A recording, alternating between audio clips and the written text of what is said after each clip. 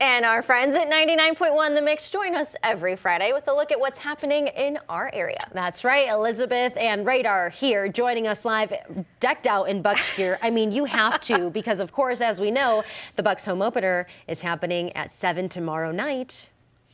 Exactly. Go Bucks. Now, if the Bucks can stay healthy, the NBA Finals are coming back to Milwaukee. I'm saying I'm saying it right now. Yeah. But yes, tip off tomorrow, 7 o'clock, Fiserv Forum against the Houston Rockets. Their season actually started officially last night. The Bucks won against the 76ers, so that's exciting.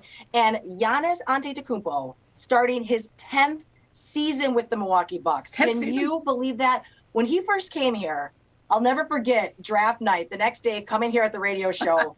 We all said, how do we say this name? The Greek Freak.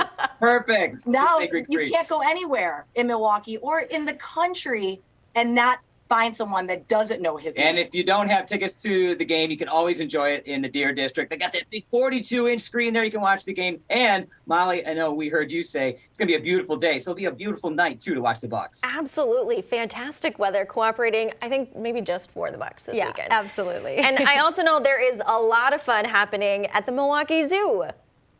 Yes, it's Boo at the Zoo. Once again, you can have some fun with a trick-or-treat trail, the haystack maze, and also ride the Ravens Rail. That's the train there. But there's nothing scary about it. It's all family fun, especially with that trick-or-treat trail. And we know, guys, like Deanna and Molly, the best trick-or-treat candy that you got as a kid, you can't say anything but Reese's Peanut Butter Cup. Exactly. Oh, Number one. I literally was just going to say that. That is the number one, the only accepted one in our household. Lastly, before we let you go, we do want to talk about the Harvest Festival that is back at the Milwaukee Public Market.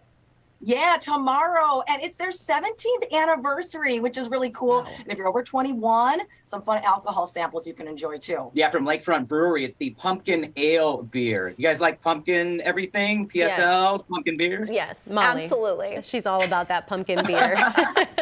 Well, that is our weekend picks. We want to say go Bucks. Go Bucks!